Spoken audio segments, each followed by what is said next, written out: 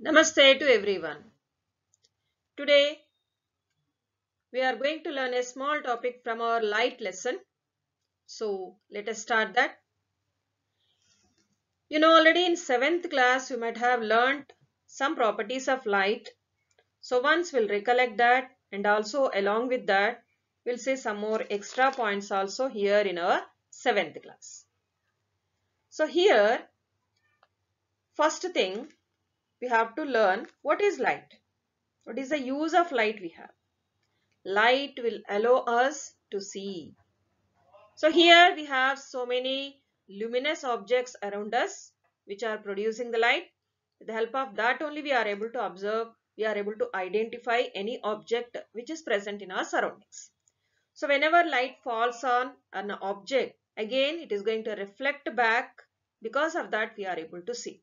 Here all the light is not reflected back. Some light is absorbed by the object, remaining will be reflected. So that reflected light we are able to see. The reflected light, whatever the color is there for that reflected light, that we are able to see here. So here we have a mirror. The mirror will reflect all the light from the object, and we can see the image of the same object. Whatever you are able to see in the mirror, the color of that image is same as the color of the object also, because here mirror is reflecting all the light, not only some light is it's absorbing and some light it is reflecting. It's not like that. Now coming to the next one, what are the properties of light?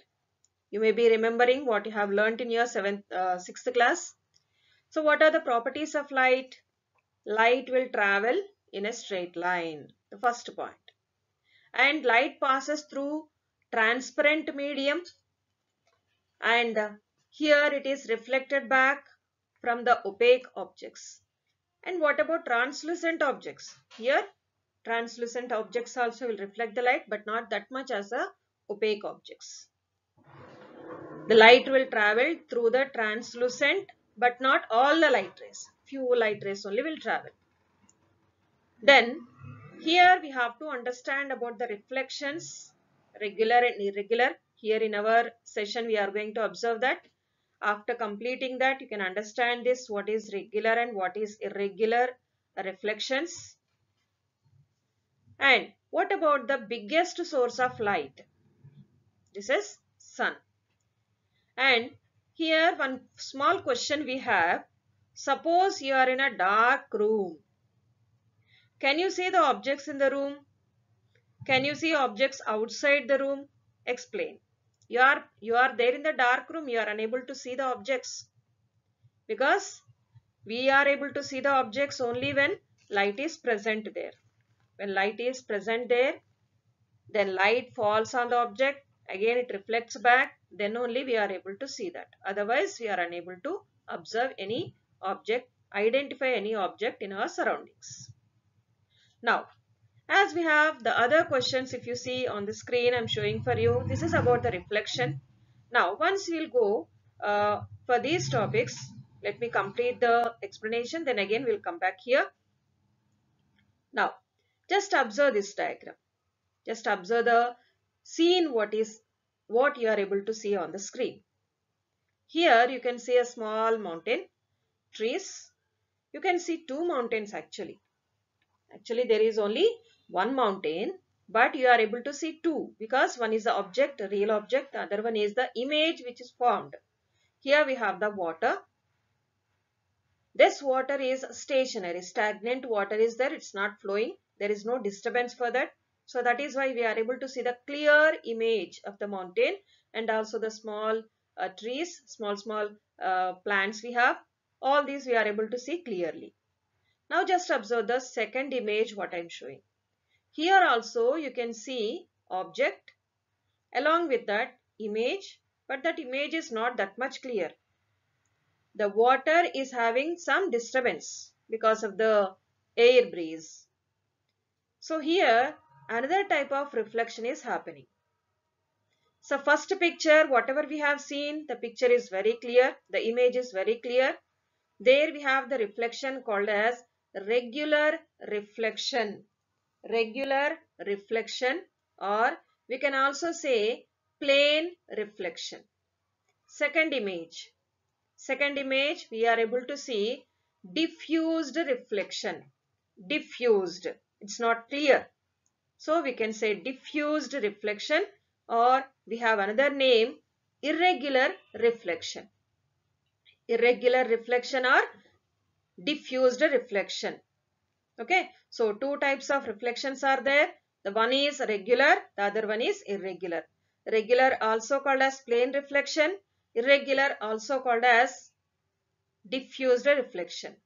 Now, just observe this picture. Here, this boy wanted to throw a ball towards the wall. So here we have a question. In which direction will the ball go if you have to hit? If you have to hit the cross from the following positions. So from where you are going to hit? From which side? Position 1, position 2, position 3. From which side you will hit? Just think about this one. Now, coming to this picture, types of reflection. As we have seen now, regular we have, along with that irregular reflection also is there. So whenever the plane surface we have, every time what happens? The light is going to fall on the plane surface. Incident rays. Incident rays are nothing but the light rays which are falling on the surface. And this object should be opaque.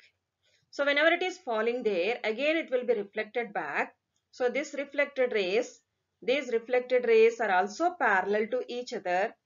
Incident rays are parallel to each other. Reflected rays are also parallel to each other. So that is why we'll get the regular reflection.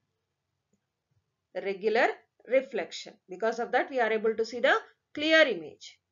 Coming to diffused reflection, what happens here? We don't have any plane surface. Instead of that, we have uneven surface. It's not plane. So because of that, though incident rays are parallel to each other, reflected rays are not parallel to each other. So they are unable to form any regular image, correct image in that opaque surface. Like if you take the mirror, you take water. If you are having uneven surface, we are not going to get the clear picture. Okay. Next, just observe these objects. We have here a mirror, and we have another one. Aluminium foil is there, which is a crumbled one. Then we have water, which is not stagnant. It is having some disturbances there. Then we have the wooden surface that is also not even, uneven. Shining surface is there, but that also is not even. So in these all, if you observe, the mirror will form the correct image, crisp image, regular image. Then aluminum foil will form unclear image. Spoon forms unclear image. Water, which is having some disturbance there because of some air breeze, or maybe insects will be moving in that because of that. Then uneven surface is there for the wood. So that is why this is also forming the unclear image. Now, here we have few questions based on the reflection. State the two laws of reflection and show that diagrammatically. What are the two laws of reflection? First of all, we have seen that we have the two types of rays, incident ray and reflected ray. Incident ray is nothing but the light ray which is going to fall on the surface. Reflected ray is going to come back from the opaque surface. Okay, so whenever it is coming back, what happens here? Incident ray and reflected ray are going to make some angle with another line which is called as normal. What is normal here? Normal is nothing but the line which is drawn perpendicular to the surface. Wherever this light is going to fall, there line is drawn which is perpendicular. That is called as a normal. So with this normal, incident ray will form an angle that is called as angle of incidence, and reflected ray also will form an angle which is called as angle of reflection. Both of these will be equal. That is the first law of reflection. Coming to the second law of reflection, angle of this incident ray, whatever is there, then the normal and reflected ray, all these will be present in the same plane.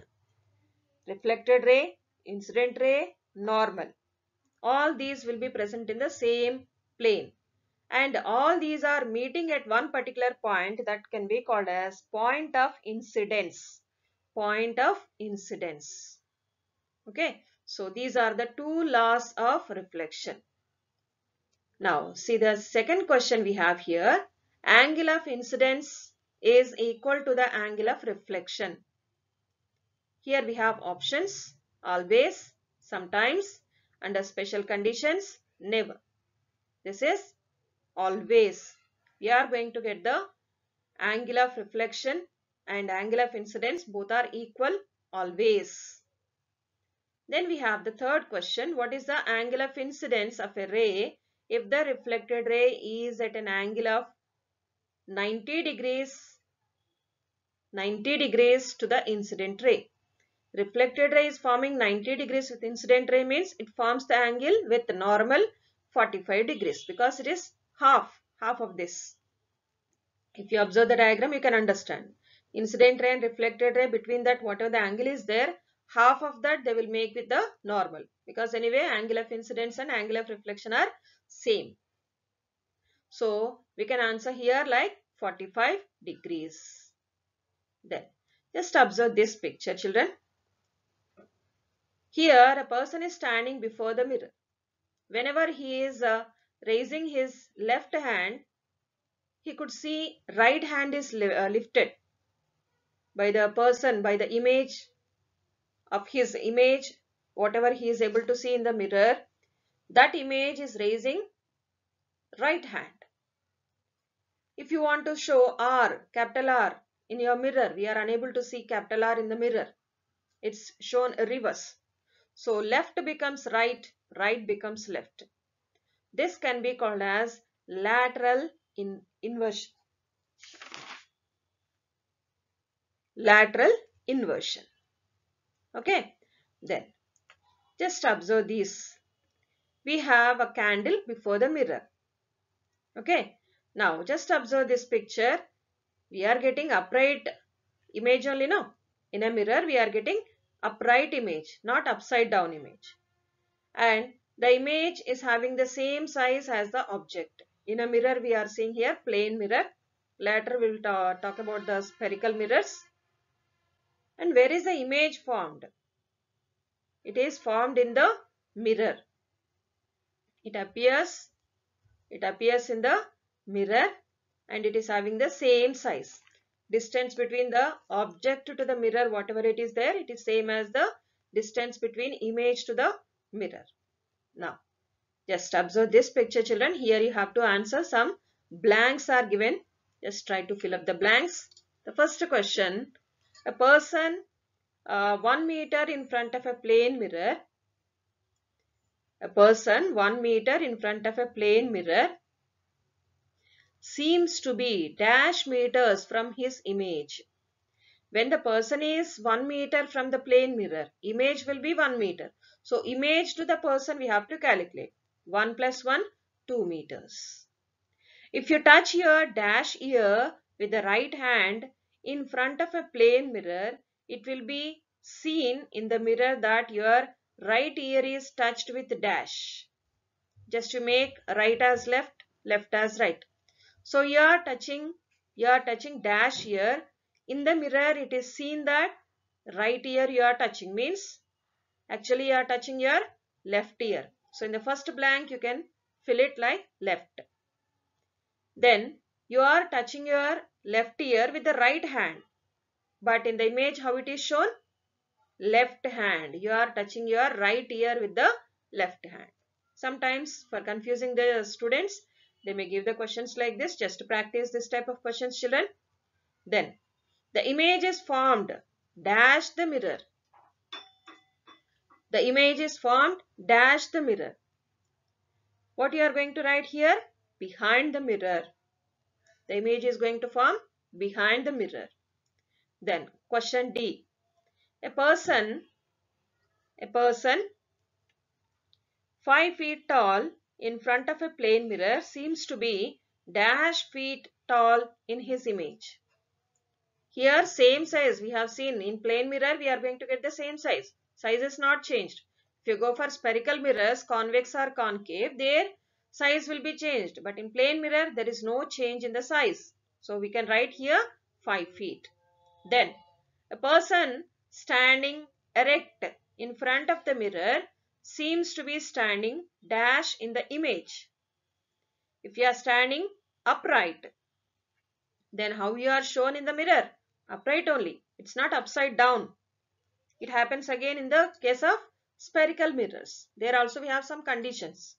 So in plane mirror, every time we are going to get an erect image, and the image is formed behind the mirror, and the distance between object to the mirror is same as the distance between image and object, image and mirror. Okay, so these points you have to remember. Same size object means object and image are going to have the same size. Next, just observe this picture. Whenever you go to a barber shop, he may be using a large mirror will be there in front of you on the wall. Again, along with that, he may be holding small mirror so that he can show your craft what after cutting. So here, the first question based on this situation. Does light change its direction? Yes, light is changing the direction. What causes the changes? The change is caused by the second mirror. The light is changing the direction because of the second mirror. In which direction does the ball go after changing the direction? It will depend on angle of the mirror. It will follow the laws of reflection. Now we have seen two laws of reflection. So this light is going to follow the laws of reflection whenever it wanted to change the direction. Okay. Then just observe this one. We have some opaque objects here. First one we can see a wooden almirah, a steel spoon, a glass painted from one side, and still water, stagnant water.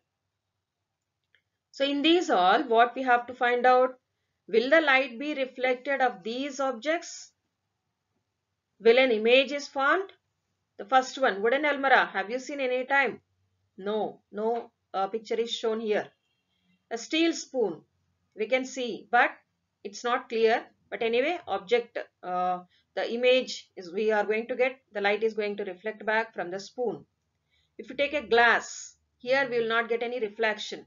Reflection we will not get, but instead of that we will get another property of the light, that is refraction. That is another phenomenon. Whenever we are having a glass without a coating, we will get the refraction that you will learn in 8th class. Next one, a glass painted from one side.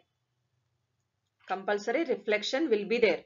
Whatever plane mirror we are using there, that we can take it as an example. Then still water, that also forms the reflection. Because of that only we are able to see the images in the water. Though it is a diffused or regular, whatever is there, it is going to reflect the light.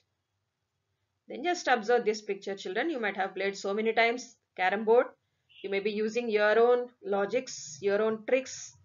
To hit a coin, you will be using some directions and all. So this knowledge of playing the carom board is very much helpful when you are drawing the ray diagrams for the light rays.